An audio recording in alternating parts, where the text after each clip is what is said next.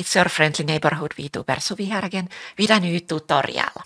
So, today I'm going to show you guys how to do that thing over there. So basically, how to get a Twitch chat into your 3D environment, whether that's VSeeFace or your own Unity setup.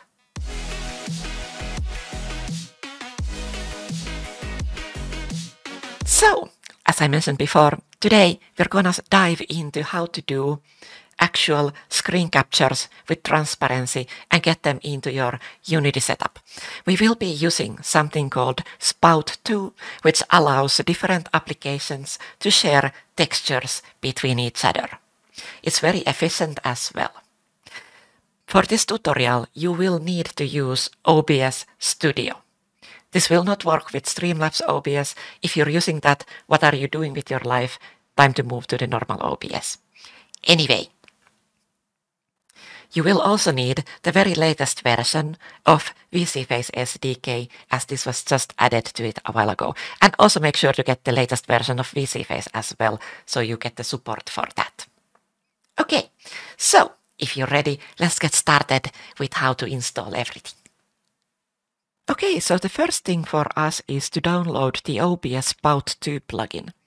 You can go this by going to the URL in the description.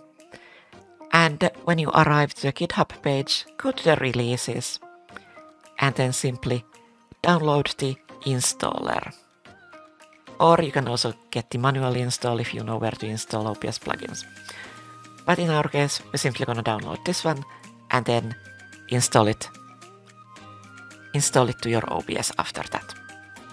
Do notice that this will indeed only work with OBS, it will not work with Streamlabs OBS. So if you're using that, then I cannot help you with that. So once you have the Spout plugin installed to OBS, the first thing you want to do is, of course, add some kind of source to your OBS. So today we are going to test this with Twitch chat. So I'm going to simply add my Twitch chat to the sources list. Now my Twitch chat is currently using a browser plugin. So I'm going to click browser source and I'm going to select my existing chat. And there we have it. So that's my chat box basically. And what I can now do is simply go to the filters and you can add a filter. Now for those that have like to, it should be somewhere under the effect filters. Search for Spout filter. And then you need to give the Spout texture a name. Now this is something you will need to enter in Unity, so make it something you will remember, and remember it's case sensitive as well. So let's call it Spout chat. And after you do it, remember to click the change Spout filter name. Click like so. And now what we're going to need to do is go to Unity. Of course, you can first try to enter some text to the chat just to make sure that it actually works. And if you can see text appearing, that's good. Now do leave the OBS open because it will then be easier to test that in Unity once you're that far. Before we start Unity, we need to go download the Spout for Unity plugin. Now this plugin doesn't have an actual release package, so when you arrive to the GitHub page, you will need to actually download the whole repository. So what we are basically interested in is the Unity Spout demo folder. This will contain all the files we need. So when you arrive to the site, I guess the easiest way is to just download it all. If you know what you're doing, you can use Git to just get the files, but if you don't know what you're doing, simply click on the code button here and click the download zip. Now this will download the whole master branch. So simply download that and open it up. So once you open the file in any kind of package program, you will see there is a directory called Spout for Unity Master. Just get into that and then to the Unity Spout demo, and here to the assets. And in here you will see two directories, Spout and plugins. Now you should extract these out of the package. We will be adding these to our Unity project. Okay, so once you have extracted them somewhere, launch up your Unity. And now what you want to do is simply drag these two folders to your own assets. Okay, so now that you have those two folders here, you're ready to actually get started with the Spout source. And this time it's gonna be the Spout receiver, which will allow us to bring an image to our avatar. So in most cases where this will be useful is when you actually are having a 3D room around your avatar. Today we are not having that, we're just gonna add a simple quad behind our character to show the texture in. So I have here imported my VRM file into the scene, so you may need to do that as well. So first of all, open up your avatar, and now you can add a quad here. So right click, 3D object, and then select the quad. And now you should position this behind your character and make sure that you see the texture. So in this case we need to rotate this around a little bit. Like so. Okay, so the next step is that we need to set a material for this. As you can see, this current default material does have some kind of shading, and shading usually is not a very good idea when we are doing screen captures. So let's create a new material. So go to your project folder and simply create, and then select material. Let's call it Spout material, like so. And to the shader, we could select some unlit shader. So let's go with the unlit shader that is part of the UniVRM. So VRM unlit texture. Let's go with that one. And we're going to assign this to the quad, like so. Okay, now what we want to kind of get here is the chat, and you probably want to test this in Unity before you export anything.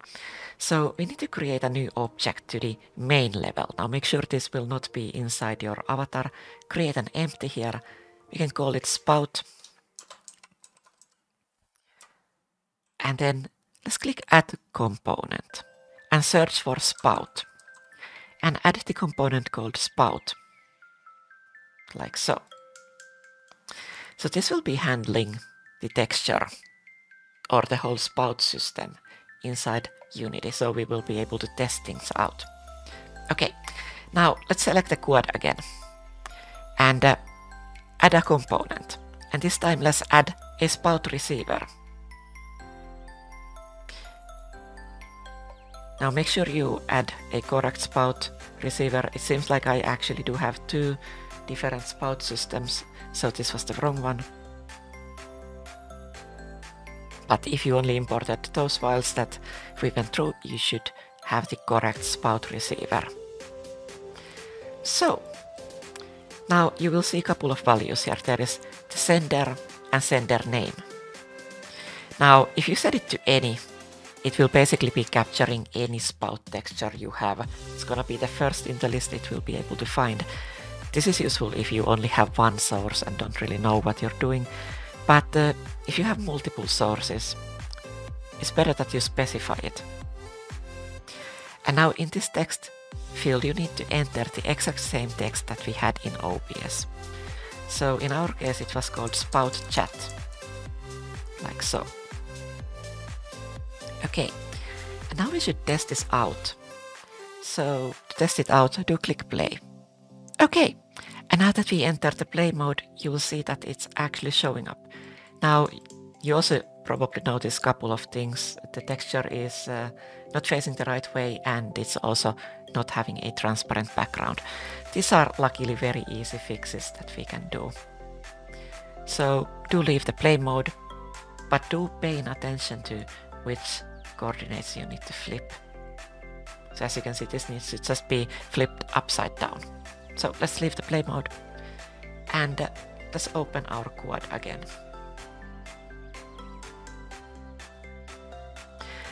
And now a couple of things we need to do. We need to change the texture. The unlit texture is not a transparent one. So let's search for a unlit cutout. So VRM unlit cutout. This will serve our purpose better. And now, since it was flipped, we should set the tiling of the Y value to -1. Like so. So now it should be flipped. So let's try clicking play again and see what happens.